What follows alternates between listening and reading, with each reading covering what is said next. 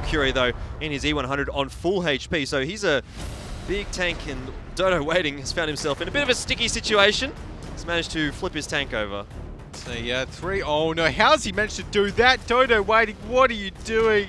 Oh no, it is a 3-on-2 right now, and Dodo Waiting with his tank flipped over. There is no way that he can, or he should be able to contribute. Alex Dye could come up huge here. He's actually going to be able to take down Hades. So now a 1-on-3 for Hellcury to negotiate. Cap pressure starting for Apex. They have that 113, the Batchat, and the T10 all sitting on cap right now. That's very, very early cap pressure. That's quite dangerous. 15 seconds already, and we're not even down to 8 minutes yet. And there it is, 9, 8, 7, 6, and the whole team is set up. Fired. They didn't get the reset, so it's going to be up to one of the other guns to find the reset. Are you kidding me?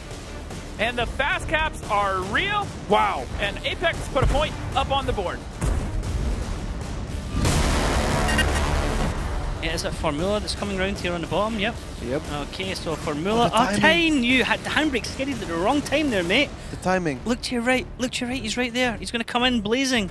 Tyne, pay attention, laddie. Oh! So Formula gets the drop on him, but nobody gets the shot. Formula missed. Oh, he gets the shot into the ground as now the exchange comes. This is going to go in Formula's favour. Tyne doing the side armor, best armor tactic as the shot's going in from Formula. He tracks him as well.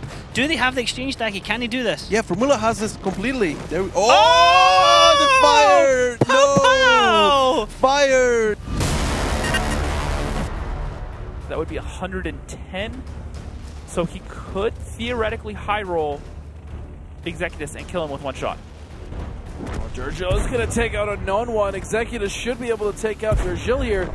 But the Batchat of Nationwide is going to find Executus. One more shot. Oh, no! Executus goes for the snap and misses. Nationwide comes out on top. That battle decided by 160 HP. That was so close. So very close.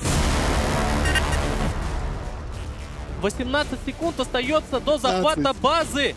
Тут лайк будет влетать. Вот бы Кенни Локи развернуться и готовится к приему. Если он сейчас попадет, это будет просто минус.